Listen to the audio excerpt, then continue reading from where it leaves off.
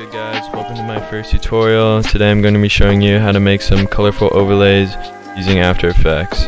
So before I get into anything else, you will actually need the Sapphire plugin to make these overlays, just because some of the effects I used are from that program. I'm going to be showing you guys how to do two methods to mask out your character. First one is going to be using the pen tool in After Effects, and the second one, which I'm using on this clip, is going to be using the color key effect from After Effects. I'm going to be using these two clips that I used in my recent edit. You're going to want to make sure you have the pen tool selected, and then you highlight your clip that you want to mask out. And then to start off masking out your character, you're going to want to start outlining around the character what you want it to cut out. So I'm going to speed this part up because usually it takes pretty long.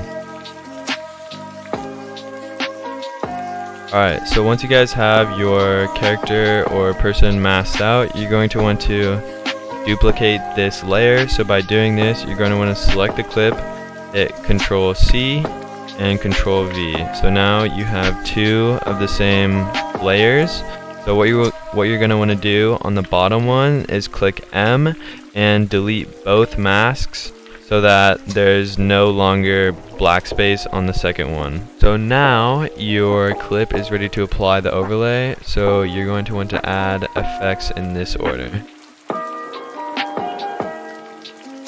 Now you're set to make your overlay, and I'm going to begin changing these settings to make the background look better.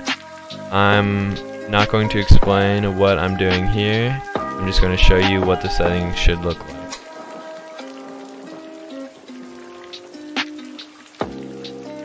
So now that you have your overlay on your bottom layer and your clip on your top layer, I also would suggest adding a stroke, which is the outline around the character.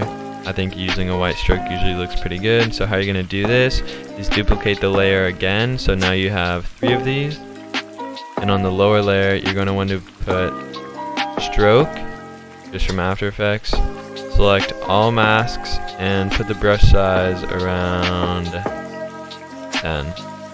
Looks pretty good. So that's the first method of masking out your character, and I'm going to show you guys another one, which is using the color key.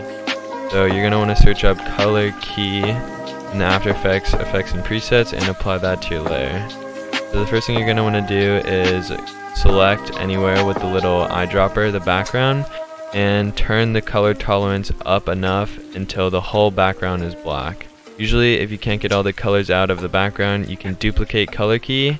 You select a couple different colors to make sure that everything in the background is black. So I'm going to try and get these little splotches out, and there you go. Now that you have your character completely masked out, you can do the same thing as the first time. Control copy, Control V to duplicate the layer. So on the one below, you're going to want to delete both color keys so that nothing is masked out of your second layer. So now you have your character masked and a duplicated layer below it. You can go back to the first overlay and you can click 1, Shift, Control, Copy, Control V on the second layer.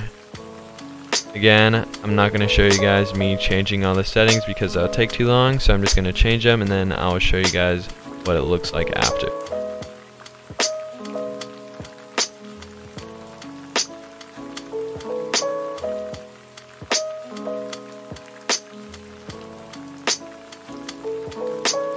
Now that you have all your effects on your bottom layer, I would suggest adding a white stroke, but unfortunately the stroke doesn't work with the color key.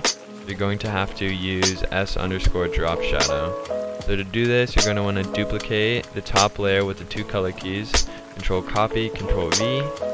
Now that you have it, you want to highlight the middle layer and search up S_drop shadow. So now you have this, and you're going to want to make this color white, or whatever color you want your stroke to be. Change the shadow opacity to 50, change the Shift X and Shift Y to 0, and you can change the shadow blur to however much you want the stroke to be thick. So I think that about 14 looks pretty good. Alright guys, those are how to make 2 pretty cool looking overlays in After Effects, and that's it. Thanks for watching.